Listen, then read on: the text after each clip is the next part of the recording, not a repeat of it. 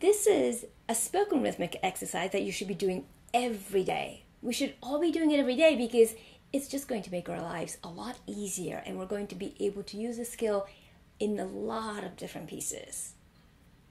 So what are subdivisions? Well, in a quarter, we have 2/8, or we have 4/16 and so forth.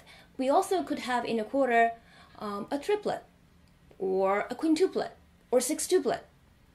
So there are many different things that happen in a subdivision, whatever you want.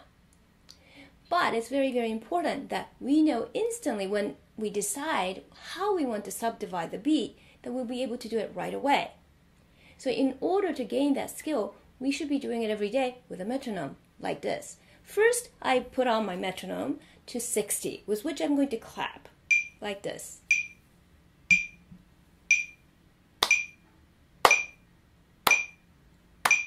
Now I'm going to start dividing this beat from 2 to 3 to 4 to 5 to 6, and then in reverse, like this.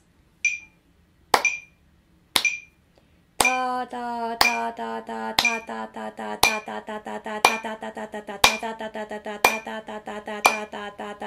da da da da. Now, as you feel more comfortable with this, you can go faster, or you can mix up the subdivisions.